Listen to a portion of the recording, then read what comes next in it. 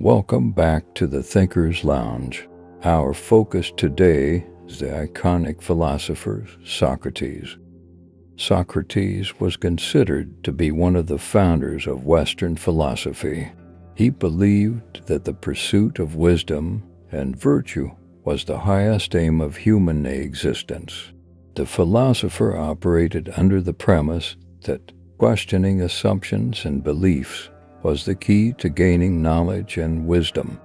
This involved asking a series of questions that test the logic and validity of an argument. His approach was so effective that it became known as the Socratic method. Let's turn our attention to some of his most insightful and thought-provoking quotes. Employ your time in improving yourself by other men's writings, so that you shall gain easily what others have labored hard for.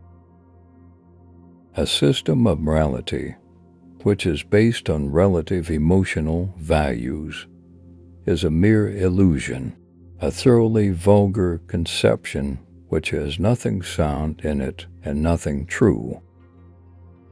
Weak minds discuss people, average minds discuss events, strong minds discuss ideas. To wear the barrenness of a busy life, false words are not only evil in themselves, but they infect the soul with evil. Let him that would move the world first move himself. Not life, but good life is to be chiefly valued. Intelligent individuals learn from everything and everyone. Average people, from their own experiences. The stupid ones already have all the answers. If all misfortunes were laid in one common heap whence everyone must take an equal portion, most people would be contented to take their own and depart. If a man is proud of his wealth, he should not be praised until it is known how he employs it.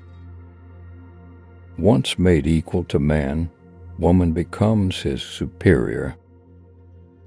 By all means, marry. If you get a good wife, you'll become happy. If you get a bad one, you'll become a philosopher. Duty is a short-lived tyranny. Our prayers should be for blessings in general, for God knows best what is good for us.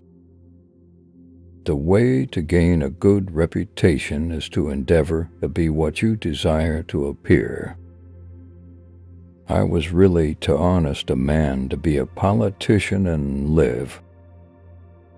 I cannot teach anybody anything. I can only make them think. There is only one good, knowledge, and one evil, ignorance. True wisdom comes to each of us when we realize how little we understand about life, ourselves, and the world around us. Know thyself, for once we do, we may learn how to care about ourselves.